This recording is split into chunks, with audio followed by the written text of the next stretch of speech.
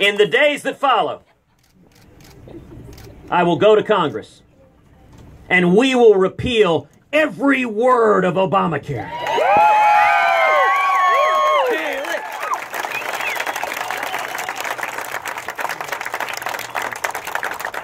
In the days that follow, I will instruct the Federal Department of Education, which should be abolished, that Common Core ends today.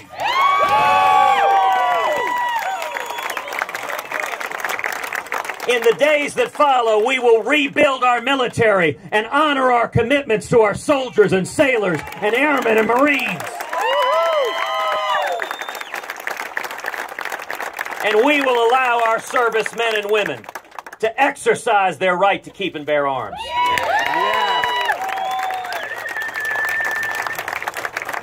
In the days that follow, we will finally secure the borders and end sanctuary cities. Abolish the IRS. And in the days that follow, I will go to Congress. We will pass fundamental tax reform, adopting a simple flat tax. Where every American can fill out his or her taxes on a postcard. And when we do that, we should abolish the IRS.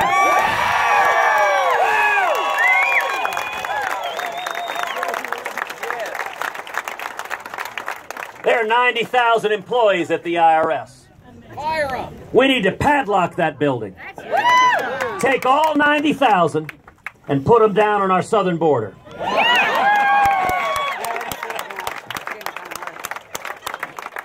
Now, I say that somewhat tongue-in-cheek, but if you think about it, it would work. Imagine you traveled thousands of miles in the blazing sun, you're swimming the Rio Grande. The first thing you see is 90,000 IRS agents. You turn around and go home too.